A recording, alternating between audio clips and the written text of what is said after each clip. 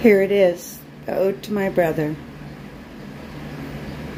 I wanted to include one of his bracelets that he wore when he was a kid.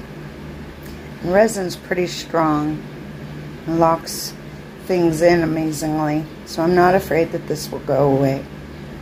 I also thought it was pretty funny because when I was going through the seashells to pick out the ones I wanted for his painting, one green shell was in the bag, and I thought how funny, because my brother is extremely vain and loved the color green because it matched his eyes.